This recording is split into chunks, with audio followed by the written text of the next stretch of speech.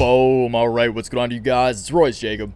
Welcome back to the channel and welcome back to Crypto Convo, a series where we cover exciting news and price action in the land of cryptocurrencies and crypto-related stocks. You guys, last night, Bitcoin finally crossed the elusive $50,000 mark. It's getting ready to cross it once again, just as we speak. So very exciting times, you guys. This is not only big news for Bitcoin itself. There we go, big 50K on the dot. You love to see that. So again, you guys, this is not only big news for Bitcoin itself, but big news for the cryptocurrency blockchain sector as a whole, which we did see reflected in some of our favorite Bitcoin crypto blockchain related stocks today, which of course we will cover. So very excited to record this crypto convo for you guys today. Let's get into it. As always, we'll quickly go over the topics we're going to be discussing and then we'll dive into each one individually. In front of us, you guys know the drill. TradingView, where we'll cover the following names today, going down the watch list in this order you can see right here. Kicking it off with the king, the big 50K dog, Bitcoin. Of course, we got to talk some technicals on Bitcoin because the price action of Bitcoin does obviously impact the price action of many of the names we're about to cover. So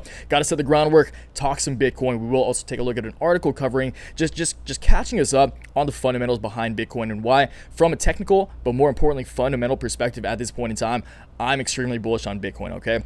So we'll take a look at that after. But again, in terms of the names we're going to cover, kick it off with the king, Bitcoin. That's the only crypto we're going to be touching on today. And then straight into crypto stocks because we saw such exciting price action in this sector today. Kicking it off with our favorite Bitcoin mining stocks, at least mine. I'm sure you guys have some exciting ones out there too. But the OGs, Riot Blockchain Marathon Patent Group. Again, you guys, Riot looking great right now. Mara is still looking better to me in my eyes. I just said this yesterday, but I'll explain to you guys once again why that is. These two love to play catch up. And again, I think it's only a matter of time before Mara continues to play that catch up with Riot. So we'll take a look at both Riot Blockchain Marathon Patent Group. Move on to the blockchain play that finally popped off. We've been waiting for this one for a while, guys. Junlei, or XNET, up almost 30% today, almost hitting $10, which is like my most optimistic price target in yesterday's Monday stock watch. So very excited to cover that with you guys, let you guys know where I think that could be going on the downside and upside. And then Canaan. So Canaan, for those of you, shout out to the portfolio group. You guys know that Canaan has been in my portfolio for so long. I haven't talked about it much in some of these crypto convos just because I don't actually trade Canaan. Canaan's one of my set it and forget it stocks, but we saw some very exciting price action there today. I know many of you are probably following Canaan, which is they actually manufacture the machines that miners use. So they manufacture Bitcoin mining machines, Ethereum mining machines. So that's also that's like a sub play of a Bitcoin mining play. Okay, so we'll cover Canaan up 50% today. Crazy to see that. And then close it out with my favorite solo stock play. You can't trade options on this because that little D represents the fact that it is an OTC or over-the-counter stock. But currency works up 20% as well today. This sector just on fire. So again, I could not be more pumped to talk some price action, price targets, and technicals with you guys for these names today. And then again, like I said when we were talking Bitcoin, I do want to cover this Bloomberg article titled "Bitcoin Jumps to 50,000 as Record-Breaking Rally Accelerates." Again, this article, just a few paragraphs here. I'll try to keep it quick, read fast, the usual. I do just want to catch you guys up on all the fundamental catalysts, all these institutions, these whales getting into Bitcoin, giving the cosign to Bitcoin, because this is ultimately what will propel this Bitcoin rally, other than all the previous ones in history, way further, is this actual institutional adoption from large capital allocators, okay? So we'll take a look at this. Again, keep this quick before getting into the charts. But as always, before we do, I will ask you guys to please give the video a like if you do go on to gain value from it today, or if you're invested or trading any of the stocks or assets, which is Bitcoin, that we're going to be talking about. Subscribe to the channel if you're new around here, want to catch more content like this. Do my best to post at least 5 videos a week, especially in these exciting times. So pumped to ride this wave with you guys. And lastly, check out my complete portfolio daily newsletter. First link down in the description if you're interested in a complete breakdown of all my stocks, call options, put options, stock positions, cryptocurrency positions. I do update that every single trading day during market hours, letting you guys know what I'm trading. And then along with those updates, I do send out an email newsletter also during market hours, of course, rationalizing my trades, giving you guys my thoughts, giving you guys some charts, giving you guys some analyses in real time if you're interested in that at all. So again, $15 a month if you want to check it out. First link down in the description. Appreciate it if you do. Of course, I really put a lot of hard work into it, so it's greatly appreciated. But if not, no worries at all. Let's get into this article. Just again, set the groundwork here. Kick it off with this. Kick it off with Bitcoin, and then we'll get into some of our favorite stocks. All right. Again, little two key points right here. MicroStrategy to sell more convertible debt to buy of the coin. I'm not sure if that's a typo. That's weirdly written. Morgan Stanley is considering Bitcoin for investment fund. Again, it's this big money. It's the large capital allocators that, in my opinion and the opinion of many others, this is what we've been saying for months, you guys. This institutional wave of adoption is what will ultimately differentiate this bull run from that of the previous ones, okay? And in my opinion, it's gonna last a whole lot longer and be a whole lot stronger. So Bitcoin blew through another milestone, surging past 50,000 for the first time as the blistering rally in the largest cryptocurrency continues to captivate investors worldwide. The world's largest cryptocurrency jumped as much as 4.9% to $50,500 and is now up about 70% so far this year. Bitcoin paired its gain after setting the record high. Ether, a rival crypto, hit a record on Friday and is up about 140% year to date. After ending last year with a fourth quarter surge of 170%, around $29,000, Bitcoin token jumped to $40,000 7 days later. It took just nearly 6 weeks to breach the latest threshold, buoyed by endorsements from the likes of Paul Tudor Jones, Mount Rushmore, Stan Druckenmiller, another titan of industry, and Elon Musk, literally richest man in the world. So again, you guys, these titans of industry, these large capital allocators, literally the wealthiest guy in the world and one of the most influential individuals in the world, giving their cosign, giving the stamp of approval to Bitcoin is a very, very obvious green flag for the longevity of this asset in my eyes. Bitcoin traded for a few cents for several years after its debut more than a decade ago, which is just crazy. Again, Bitcoin is just over 10 years old, you guys. It was created in 2010, coming out of the financial crisis, coming out of the 2008 recession. And it's just crazy to think about the fact, you always hear those stories about the guy spending 10K Bitcoin for like a Domino's pizza. And that just shows the power, the staying power of this asset. It's cruising around 50K as we speak once again, which is just crazy to think about how fast this thing is scaled. But more so, it speaks to the quality of the product, of the technology, of the beauty, of the invention that is Bitcoin. Tesla Inc.'s announcement that it added $1.5 billion in Bitcoin to its balance sheet was the most visible recent catalyst, sending the price up 16% on February 8th, the biggest one-day gain since the COVID-19 inspired financial markets volatility in March. Optimism grew after MasterCard Inc. and Bank of New York Mellon moved to make it easier for customers to use cryptocurrencies, while Bloomberg reported Saturday that Morgan Stanley may add Bitcoin to its list of possible bets. Again, you guys, all these names: MasterCard, Tesla, Bank of New York, Morgan Stanley, there's Fidelity, there's Bloomberg, even this site, Bloomberg, like Bloomberg Markets is covering so much Bitcoin. If you're not paying attention to Bitcoin, you're on the wrong side of history. So again, it's these large players finally coming around. The retail investors got it right first. We got it right first. So a little pat ourselves, like, again, keep the ego in check, but pat ourselves on the back. Finally, institution is coming into this, and again, realizing the beauty and understanding the beauty of the invention that is the Bitcoin blockchain. That is, again, just a little set the groundwork for the fundamentals. Now let's move into some technicals. So Bitcoin, again, floating. It's going to be fun to watch this just go from 49.9 to like 50K. Anyway, Bitcoin, so long term, we'll zoom out a little bit after this, but you got short term, like look how healthy this growth is, like textbook higher highs, higher lows. And when you see a chart like this, it's pretty much just in an ascending channel right now. So an ascending channel, you guys, is of course just pretty much like, this is not going to be perfect, just some bootlegging it real quick, but I mean, just general ascending channel like this. And of course you can move those trend lines around. I'm just making the example. Ascending channel, if you're already in a bull, like an overall medium to long-term bull rally, a bull market, usually a rising ascending channel, obviously ascending channel is going to be rising, usually an ascending channel will resolve itself to the upside, okay? So it's showing strength, it's showing people like, man, should I buy around 50K? Should I buy around 50K? And then it's going to bust up to like 55K, and then people are like, damn, I'm gonna get in. So once again, I just said this yesterday, I'll probably be covering this every day just because it's so damn exciting. Let's go to the daily real quick. I'll just show you guys my medium-term price target for BTC. Let's get this guy out of the way just because it's kind of distracting. BTC, again, you guys, it only makes sense to me that Bitcoin, excuse me, guys, sorry. Bitcoin ultimately, once again, comes up to test the top line of resistance on this medium-term uptrend beginning in mid-December. December 17th is when this kicked off.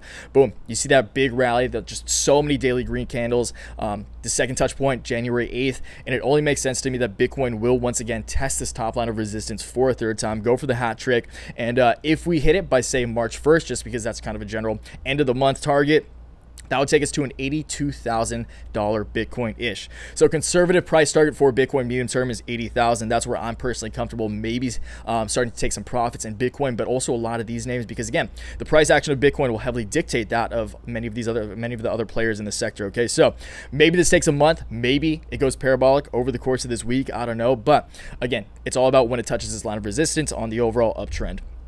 Bitcoin. Let's move on to our Bitcoin miners, Riot and Mara. So Riot is, again, you guys, it is in a technical breakout. Let's go back to the 4 hour just to make it a little more digestible. I believe Riot's CEO is going to be on CNBC this evening, if not already. Maybe he just was, because it's probably New York time. It's probably earlier today. I didn't see that, but I will probably watch the video after this. I've been doing some DD for this video. Anyway, Riot, again, once it broke out of this overall trend line, I was convinced, which we did.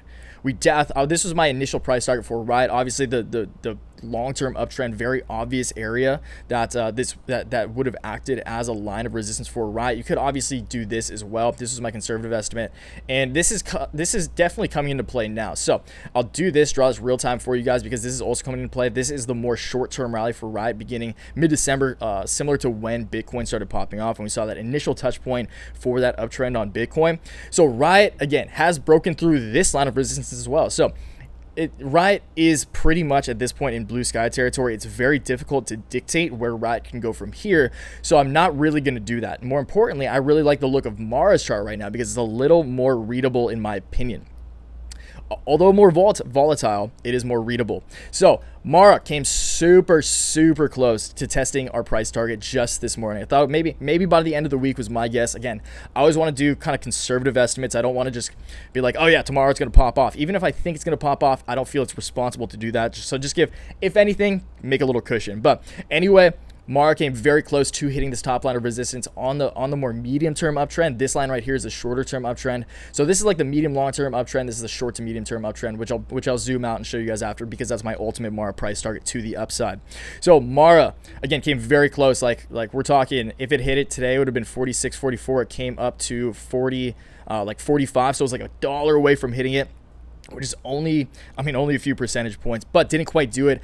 I think it's very likely that we at least come to test this line, maybe see a little bounce, but because, again, I'm bullish on Bitcoin. I think Bitcoin over the course of the month can hit $80,000. Therefore, I'm obviously bullish on plays like Riot and Mara. They're just going to keep going up. I would not be surprised in the slice to see three-digit Riot and Mara, which is obviously like $100 price targets. But again, from a technical perspective, just zooming out a little bit here, it wouldn't surprise me to see Mara use this shorter term trend line. So once Mara really started to go parabolic, using this touch point mid-December, same as Riot. So Riot, again, very similar technical patterns. But Mara is a lot farther away from that line of resistance. Keep in mind though, because Mara does have more outstanding shares, it makes sense that their market caps are going to start to sync up a little more as opposed to the share price. So again, as these companies get bigger, because Mara has more outstanding shares, the share price can be lower, but Mara's market cap is actually about the same, if not, I think a little bigger. We're not going to look at that now, but they're pretty much even at this point to my knowledge.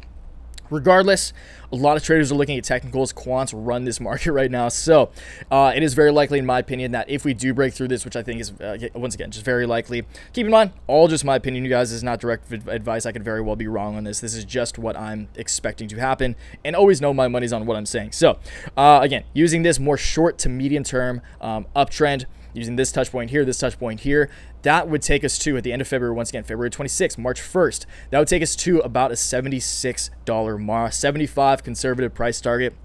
And again, because Riot and Mara do tend to play catch up, I do expect a similar price target for Riot. Again, because Riot is a little more in blue, beautiful 50K, I just saw that, it snuck in there. Because Mara, again, Riot and Mara do tend to play catch up. Riot's chart is a little harder to read than Mara's right now, which was actually not the case for a long time, but now I actually like Mara more from a trader's perspective. I think I'll always like Riot more as a company. It's just my day one. I've held literally a Riot position for years, and it's done me so well, specifically over this year with call options and whatnot. But Mara right now, from an objective trading perspective, is looking more appealing to me because it's just it's easy, solely for the reason that it's easier to read on the charts. Okay, so again, my price target for Mara by the end of the month, say we hit at the end of the month, is $76. Price target for Riot is going to be about the same thing, maybe a little higher once again, because Riot's, I think the market caps are going to slowly start to sync up more and more. I think investors are getting a little smarter. Again, market cap is more so what dictates fair value of a stock as opposed to individual share price. So I think we could see that come into play. But again, just conservative estimate, $75 for both Riot and Mara. Moving on, XNET. So XNET, again, just yesterday, guys, XNET literally gapped right above. So let's get rid of that just so you guys can see it. Gapped straight above this line of resistance, you guys. And if you've been following the XNET journey from this point right here, I was hyper bullish on XNET. Standard two-wave theory. Again, you see that parabolic move up, bubble pops, capitulation. You see that strength build. It's this beautiful ascending channel. And again, when goes back to Bitcoin, when a stock, when an asset, whatever you're looking at on the charts is in an overall uptrend, it's very likely that an ascending channel that is building strength will likely break out to the upside. And that's exactly what happened. We saw the breakout. Obviously, Bitcoin was a primary catalyst behind the breakout of many of these stocks. So you do need that fundamental spark to light the fire underneath a lot of these guys. But the fire is lit. And again, just in yesterday's stock watch, I was talking about, I think this is my price target, but if we blast through it, let me know down in the comments if you guys remember this. If we do blast through it, we could hit $10 just because $10 is a very psychological even. And if we zoom in here, you can see this is the $10 line. We got, I think, literally 1 cent away, what, like $9.97, $9.98 on XNET this morning. So pretty much, you guys, like, that feels so good. We hit the nail on the head with this one. You love to see it. Again, there's always luck involved. There's always a piece of luck involved. But again, the more you do this, the better you get. And that's just been so evident over the course of this crypto bull market. And again, just another testament to keep grinding, keep working hard, and everything will come to fruition. Everything's really falling into place for us. Okay, so XNET on the downside. Keep in mind, this thing could just keep ripping. We see a big move up. There's fundamental momentum behind the entire sector, which leads me to believe from a fundamental perspective that we could see XNET rally. And I want to let you guys know that I definitely still hold a significant XNET position, and I'm very excited about where this thing could go over the course of the next month, because keep in mind, XNET's all-time high back in 2017 was at $25. Riot and Mara's high was around $45. Mara is currently floating around there. Riot is at new all-time highs. That's why it's in blue sky territory. It only makes sense to me that XNET, because I think momentum will slowly start to slow around these plays as they just get to astronomical levels. XNET, although it does have a similar market cap, its previous high in 2017 was at $25. So I think XNET might start to play a little catch up, similar to how Riot and Mara catch up with each other, but XNET might just join the party and play some catch up as well. So very exciting here. Downside price target, though, I think it's very likely that once we do start to see a correction, once we do see a pullback, XNET will use this previous line of resistance that was just, again, just my initial price target, and use this as a new line of support. So, okay, so TA 101, always say this, previous resistance will act as new support. All right, so if XNET pulls back, where I would be comfortable picking up more XNET is around this level right here. Again, use this previous line of resistance, new line of support, successfully bounces off that. That signifies to me that XNET has fulfilled this correction, is successfully using this as a line of support, and will likely continue the rally up. So again, once we start rallying up, because again, we're just kind of in uncharted territory. You can always go back in the past, find previous historic ceilings and floors that have acted as so which is this red line right here. I'm not going to go back, you guys, just to save you the time, but this red line right here, if we do see a significant rally, there was so much support and resistance, like acted as a ceiling floor. This like 1360 area, just again, give or take $13.50 to $14 area, acted as a very significant just line of resistance and support for XNET in its 2017 rally. So it would make sense to me that this would come into play once again. Historicals, again, history doesn't repeat itself, but it does rhyme. So as a trader, this is, if we do see it continue to rally up, this would be my initial price target. Again, give or take 10, 20 cents, whatever. But just this area, $13 to $14 is going to be like my general price range if we do see another move up, which of course from $10 is about a 30% appreciation. XNET, Canaan. Canaan is, again, you guys, we haven't talked about Canaan on this channel in so long, and I'm kind of bummed about that, because objectively I've been so focused on so many of these other plays. It sucks when this happens, but it's so obvious that this was going to happen once Canaan broke above this on February 9th. So once Canaan, you can see high, another high here spread out by November 24th, this next high, significant ceiling for Canaan. January, like this spanned over like a month and a half, 2 months. So once we broke above this and closed a few 4 hours above this, it should have been so obvious. And this was, and I'm sorry guys, I do apologize for not catching. I don't know how I didn't catch this. And again, I saw it move up. I saw it move up on Friday. I was like, okay, it's probably gonna pull back. It didn't. It just evidently didn't. Gap straight up another 50% today, and I'm really bummed I didn't catch this trade. Again, I've had a very significant, not very significant, but a reasonable stock position in Canaan for similar to Riot for at least over a year now. And again, it's one of my set it forget it stocks. I believe in this company long term, and Canaan is on an absolute rampage. So Canaan, because the upside price targets, maybe it keeps ripping. But I'm for sure not a buyer of Canaan at these levels. My downside price target for Canaan is going to be right here. So my first price target obviously is just going to be where we gapped up, where we previously gapped up, just literally today. So even there, I'm not comfortable buying, in all honesty. I wouldn't be surprised to see it come down here before continuing its overall uptrend. But where I would actually be comfortable buying Canaan, just because it's ripped so hard, would be, again, previous resistance, very, very strong ceiling for Canaan over the past few months would act as new support. So if Canaan does happen to pull back to like the $7 level, I don't know how likely that is. It's probably not very likely. I would be very, very comfortable, and I will 100% establish a Canaan position there. But for now, I'm just going to have to be content. Don't get greedy. I'm happy with my Canaan stock position. It's still making me money, and I can't be mad about it. But again, I do want to apologize to you guys for not catching it. It should have been so obvious, and I really wish I caught it before we saw this big parabolic move up. So I'm sorry about that one, guys. Closing it out with, again, one of my favorite OTC plays. This and ALYI are like really kind of my moonshots just because their market caps are so small. CurrencyWorks market cap is currently at $65 million.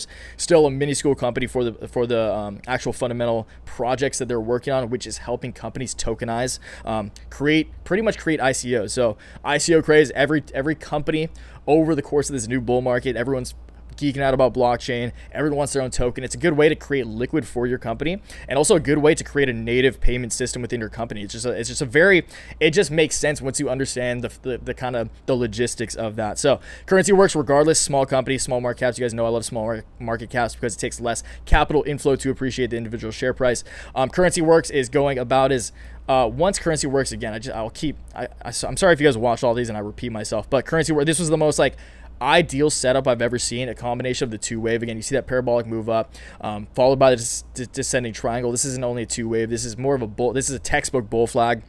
So again, parabolic move up, flagpole, the descending triangle, which is the flag itself. Perfectly textbook. It's rare you see a breakout this textbook from a bull flag. So almost perfectly broke out of the bull flag. We see this parabolic rally, and since then there's no looking back. And again, because this stock is so small, because the market cap is so small, it does not take much capital inflow to appreciate the individual share price. Okay, so again, you guys, very exciting to see this here. And my price target for Canaan is remaining the same since we broke out on the 4th of February. So like almost 2 weeks ago. My price target remains exactly the same for Canaan. I think it's very likely, CurrencyWorks for CWRK. I think it's very likely that CWRK ultimately comes up to test the top line of the resistance on this overall uptrend. Very similar time frame because everything started popping off when Bitcoin and crypto started popping off. So using this first touch point, this initial high December 4th, this next nice solid high here on January 4th, exactly a month later, it only makes sense to me that this is the obvious trend line. It's looking like that's where it wants to go. And I think if we hit it once again by the end, so February 19th would be the end of this week. If we hit it by the end of the week, my price target for CurrencyWorks is $2.25. But keep in mind, you guys, same goes for all of these. Who knows where we're going? Technicals from an objective, from a rational perspective, as a responsible trader, you want to keep an eye on technicals because, of course, they do come into play.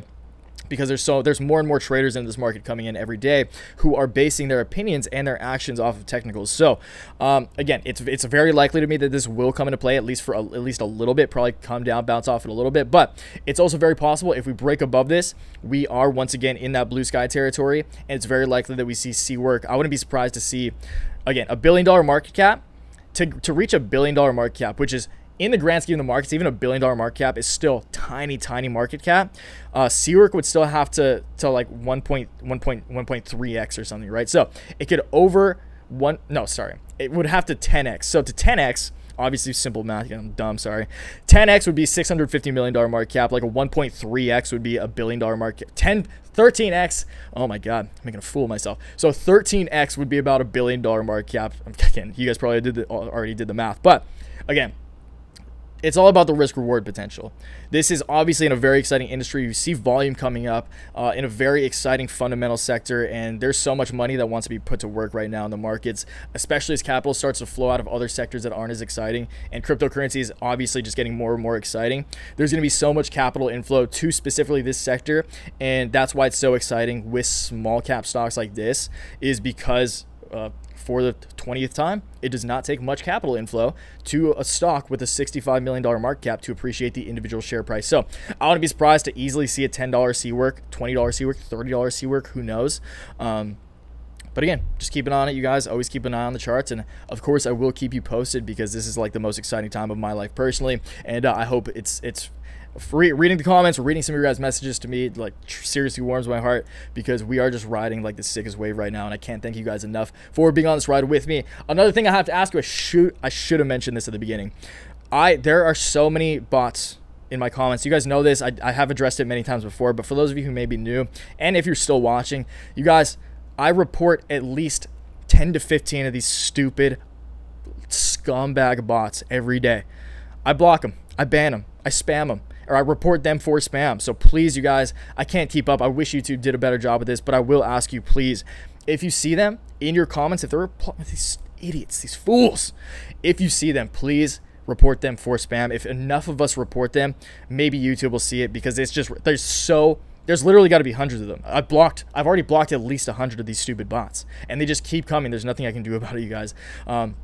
So please do a civil service. This is a PSA. Please, if you see those guys, because I physically just can't keep up, please block them, and I trust you guys to do so, because those guys are scum. They're clowns. They're absolute clowns, and I hate them. So again, thank you guys for tuning in once again. As always, leave a comment down below that the bots will most definitely comment on, and then you report them. But leave a comment down below of what your favorite play that we talked about is, what you're most excited about. If it's Canaan, again, you guys, sorry about Canaan. I wish I saw that earlier, but you know what? There's always going to be more opportunities out there. We're already involved in so many exciting plays in this sector. And again, it's important you guys stay rational. Don't get greedy. There's a lot of strong hands in this market, but as exciting as things are and as fast as things can go up, things can fall even faster. So just stay on your toes, you guys. Embrace the volatility. And until next time, always remember, take action, make waves.